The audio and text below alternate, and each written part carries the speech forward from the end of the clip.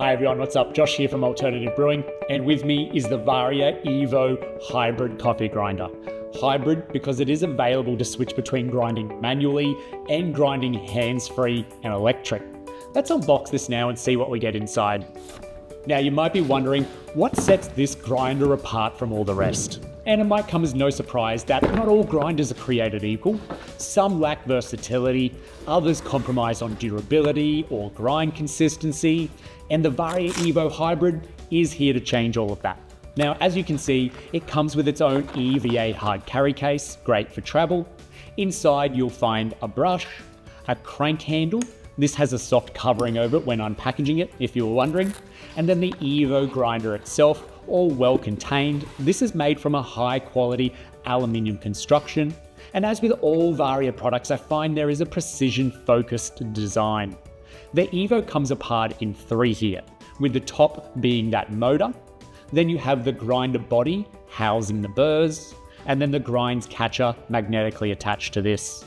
Let's throw the motor on charge and we'll discuss some of the best known features of the Varia EVO Hybrid.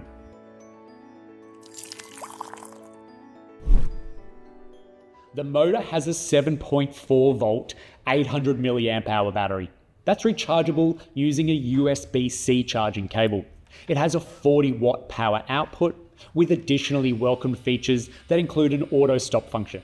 So you can turn this grinder on and walk away. With it unsupervised, it will turn off automatically once all the beans have passed through the burrs, as well as an over torque protection. For example, if you get a rock in your dose, the motor will switch off automatically rather than braking. Taking a look at the body of the grinder, this has a 30 to 35 gram bean capacity, and the motor screws down nice and flush to the body in an anti-clockwise direction. Or if you're using the manual crank arm, then this is attached magnetically to the top of the drive shaft. The EVO burrs are the very same 38mm conical burrs used in the Varia VS3 grinder, a 6-core stainless steel supernova burr set, capable of grinding out for all brewing methods, which we'll explore in just a moment. Used in conjunction with the motor, the burrs turn at 80 RPM, which is quite slow, and there are certainly benefits to slow-moving burrs.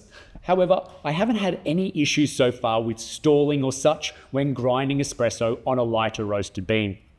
It's more the case that you do end up using more of that stored energy in the battery of the motor, as it does require more time and torque to complete grinding a lighter roasted bean.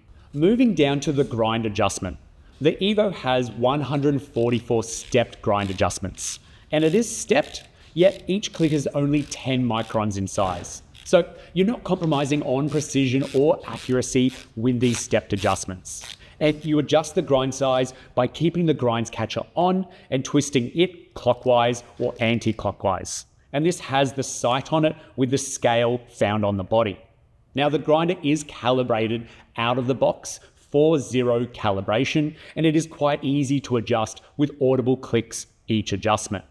The grind catcher, this holds the full capacity of the grinder, and it is attached via magnets to the body of the grinder. Now this can only go on one way, as there are two differently sized tabs on the grinds catcher, and it won't go on any other way to the body. Just align both of these tabs up to the inside of the grind chamber, and it will pop on or tilt off quite easily. Another bonus to the grinds catcher is it fits perfectly to a 58mm portafilter. Varia offer a great grind size table at the back of the box for the EVO. However, my personal results with grinding, I've found the ideal espresso grind to be set at around 25 to 50, depending on roast style and age of the beans. And my filter coffees, mainly AeroPress or V60, have been from a full rotation for a single cup to a full rotation plus 20 or plus 40 for 2 or more cups of filter coffee. All right, so this is the part in the video where we grind out a full dose with the grinder in real time. And since there are two ways to use this grinder, I might start with manually first, and I've got a 20 gram dose for each. I've set the grinder at 30, which is your average espresso setting.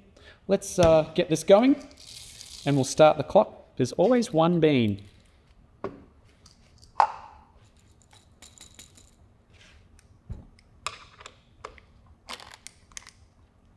Start the clock.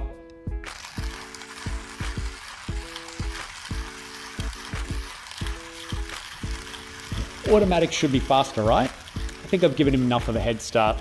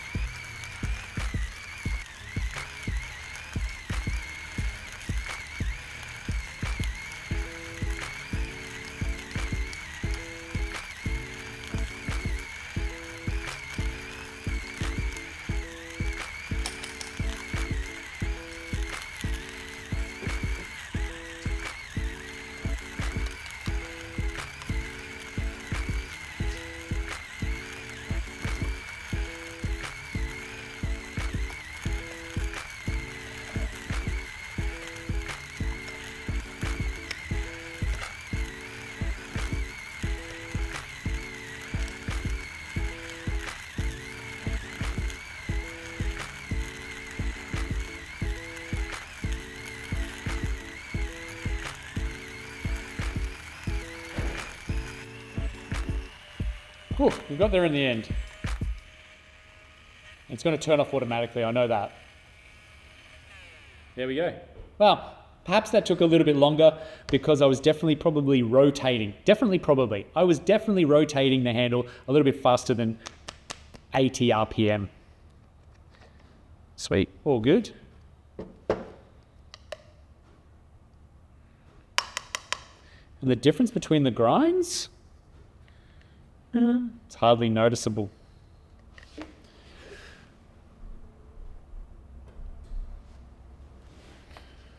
Let's now take a look at the performance comparison, tasting espressos across 3 grinders. I'm going to use the Varia EVO Hybrid with its motor, the Varia VS3 grinder, so similar Burrs, but definitely a bigger motor on that one. And I've also got the EasyPresso K Ultra, which is around the same price point as the EVO, and it is a good point for being a portable espresso grinder. Unfortunately, at the time of making this video, I don't have any of the obvious comparisons in a portable electric grinder category, notably from Time More and another from Cosianar. So I'll certainly have to loop back around for that style of comparison. But let's go back out here, pull a few shots, and we'll taste the difference. Let's go. All right, 3 espressos down, one on the EasyPresso K Ultra, one on the Varia VS3 grinder, and one on the Varia EVO Hybrid. So right here we have 3 espressos made, one on each of the grinders, and I have no idea which one's which, but I'm gonna taste each espresso now one by one, come back so I can see the comparison across all 3 and let you know what I think, and then we can have a reveal at the end as to which espresso is which grinder. Well, as it turns out, I didn't spend too much time on that last espresso. That one really just jumped out at me. So that's just, I had a few sips of that. I had a few more sips of the other 2, but that last espresso I tasted really jumped to the front of the line, which I've placed down here. That was everything. That was just like juicy, sweet, acidity, sweetness, a full set of kind of flavor notes with body carrying it through. There was richness to it, some texture to the espresso. So it kind of had all those hallmarks of a really enjoyable espresso. So I'll put that right to the front. This middle one here, I would say has some of the unique characters that this first one has. Definitely the flavor notes and certainly some body and texture to it, which is really nice. The sweetness and the acidity is just muted just a tiny bit, so it's not just leaping forward as much as the first espresso is. So I enjoyed that quite a lot. The third espresso, which for me was a little bit more lighter bodied, a lot fruitier, kind of like sweetness and acidity forward. And if I was to just put my hunch on this right now, I feel like this third cup is the EasyPresso coffee because it's the one that is different to the other 2. These 2 seem similar. The first cup just has a lot more of everything in it, whereas the second cup is just that little bit more muted just in the acidity and the sweetness. So they both share a very good texture, very good body, very good length in the coffee and the flavor notes, but that middle cup just doesn't quite have the same acidity and sweetness, whereas this third cup is something different again. It doesn't have any body, it's quite thin and light, but it definitely has a punchy acidity and sweetness, which is quite well balanced.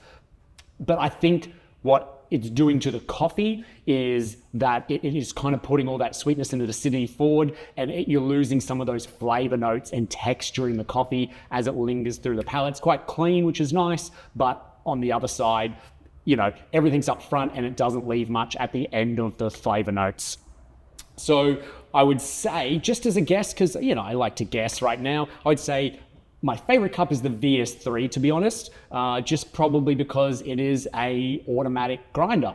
And then my third cup, just because it's using the same burrs, different motors, but same burrs, I would say the middle cup is the Hybrid EVO from Varia, and the third cup, I'm pretty strong on this. I reckon this is the Easy Presso, but now that I'm thinking about it, it might even just be the Hybrid because of the 80 RPMs. I'm just throwing out that for a plan B. It might be the 80 RPM low speed burrs on the Varia, but I'd be quite surprised. So I went red is Easy Presso, white is the Varia VS3, and blue is the Evo Hybrid. Red, white, and blue. So I'll take the first cup, my favorite cup first. White. Red, white. So it is the Varia VS3, awesome. Red, all right, so that's white. The Varia VS3 is white. Blue, the Hybrid Evo, which I was correct about, and this will be the red. So that's the Easy Presso. So now I could almost make the jump and say, I can see how the flavor notes in the second cup, the Hybrid Evo, have been that little bit muted due to the lower RPM. So the Hybrid Evo is at 80 RPM, whereas the Varia VS3, which I'm touching right here behind me, is at 190. So it's double the RPM, and I think that's just adding a little bit more body and texture to the espresso, and it certainly tastes that straight off the bat. Interesting stuff. Let's do a quick recap. The Varia EVO has hybrid functionality, using either auto or manual grinding. It has precision grind control for all brewing methods, and it remains fairly compact for an electric grinder, only weighing 1.24 kilograms. And I know some hand grinders that almost weigh that, and they're just manual grinders. It also comes with this neat carry bag. However, you could probably just travel with the Evo without this bag, as this can be a bit bulky in your travel bag. And the grinder, I personally think, is an absolute steal at its price point as well. As you imagine, it being an electric grinder, it uses burrs that a grinder almost twice the price and size uses. So I think the package is well presented and hits the mark on several aspects. Yet, as much as I do love singing the praises of the Varia EVO Hybrid, it wouldn't be a balanced review without addressing some of its limitations. One aspect worth mentioning is that semi-reliance on the available motor, which is the grinder's biggest feature. This requires charging via a power outlet. So if you are planning an extended trip away from home into a remote off-the-grid area and anticipate frequent grinding, you may find yourself needing to bring along the hand crank as backup.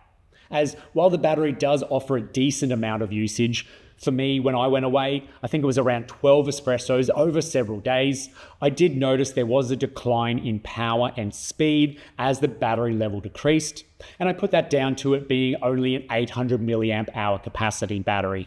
Additionally, like many electric grinders, the Varia EVO can generate some static during grinding, leading to a bit of a mess when removing the grinds catcher. However, a simple tap or two on the side of the body should dislodge any clinging grounds, restoring order to your brewing routine. Lastly, some users might find it a slight inconvenient that the grind adjustment can be accidentally changed when either removing the motor with your other hand or when twisting the grinds catcher to take it off. It is a small detail. It's good to keep in mind. So in summary, the Varia EVO could be called a game changer in the realm of portable coffee grinders, where exceptional performance meets its hybrid functionality. And it's in this combo that I think sets it apart from its competition. Do I recommend the Varia EVO Hybrid Coffee Grinder, which is a mouthful? Absolutely. Yes, despite its limitations, the benefits far outweigh any of its drawbacks. And when you consider its value for money, it's a no-brainer for anyone who has their sights on a grinder that ticks both portability, precision, and electric grinding. So for more information on the Varia EVO and where to purchase one, be sure to check out the links in the description down below. And if you've already experienced the magic of the Varia EVO, I'd love to hear your thoughts and experiences again in the comments section. And as always, thank you so much for joining me to the end of this coffee adventure.